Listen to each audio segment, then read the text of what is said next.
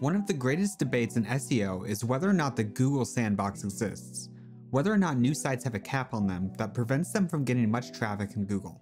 Now, Google officially denies that a sandbox exists, but evidence from countless other bloggers, including some of my own projects, says otherwise. So, in this video, let's go over whether or not the sandbox is real, and how you can start getting more traffic more quickly. Now, just for a bit of context, my name is James McAllister, and I've been building websites online for over 11 years now. I have several thousand blogging students, many of which have been fortunate enough to share their results with me. And I've gotten to see a lot of sites move out of what many people call the sandbox period. Now again, just to define it, this is a period from 1 to 8 months or so after launching a new site, in which Google just seems to artificially suppress the site and refuse to send much traffic to it. I think it can be helpful to think about things from sort of Google's perspective for just a moment. Now, Google denies that the sandbox period exists, but it doesn't make sense from their perspective if we're being honest. New sites pop up all the time, and a lot of them don't have good intentions. Especially with the rise of AI tools, we've also seen new spam sites pop up that just crank out tens of thousands of pages out of nowhere. It's easier than ever to take up a lot of real estate on the SERPs without much work. This poses the problem. Google's job is to deliver reliable and trustworthy results for searchers, as well as keep them safe. If a new site could pop up and start getting large volumes of traffic quickly, Google would not be able to play whack-a-mole fast enough to take all these down. Introducing a waiting period, however, where Google can actually monitor and analyze the sites and their content, and this issue isn't as prominent. So if Google did have a sandbox, I would certainly understand why this is the case. And this is why I personally believe that the sandbox is real. However, there are a few factors that I think determines its strength and length of time, and by keeping these in mind, you can get out of it faster. The first is that it's likely niche dependent. Google uses a signal called EEAT, or Experience, Expertise, Authority, and Trust, to determine a website's credibility. They want to know that you know what you're talking about, and you're somebody that's actually qualified to write about this topic. The thing is, some niches require this more than others. For example, you obviously don't just want anyone giving out health or investment advice, but maybe the qualifications of a writer aren't as important if you're writing about, let's say, a video game. In other words, the consequences of Google sending people to bad advice matter more for some topics than others. So, Google is more selective with certain types of traffic. Therefore, if you're in what's called a your money or your life niche, it's very likely that the sandbox period you'll experience will be much longer.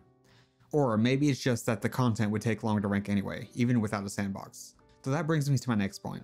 A lot of the time, people believe that they're still in the Google sandbox when really they actually might not be. Articles take a significant amount of time to rank, and this is true even for established websites. Even some of my coaching clients that have sites in the DR50s and 60s may need to wait between 4 and 6 months to know how an article is going to end up performing. And for my sites, I noticed that in months 1 or 2, I often have more traffic from Bing than I do from Google. It's not until month 3 or so where things really start picking up a bit. Therefore, what you're believing to be the sandbox period may just be your articles actually finally, aging in, and there may not really be anything wrong. It just feels that way because you don't have any content that's a full 6 months old yet. So, how do you get out of the Google sandbox? Well, there are a few things you can do. First off, anything you could do to give Google trust signals is going to be a very good thing. Again, especially for websites that require EEAT. A lot of these things you can create yourself. There are a lot of great things you can do to help with this, for example, like say, writing detailed author bios, making sure your contact information is prominent on the page, using real images you've taken yourself, and so on. I'll include a link to some on-page SEO training in the description if you want to learn more about that. Next, try to start building some external trust signals from other people.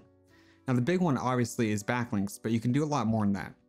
For example, sending people to your pages from other sources so Google can begin to start collecting engagement data. Things like time on page, bounce rate, how they interact with your website, and so on.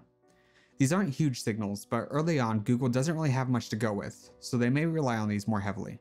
Finally, try writing articles about topics with extremely low competition, like there aren't even 5 relevant pages to show if Google wanted to.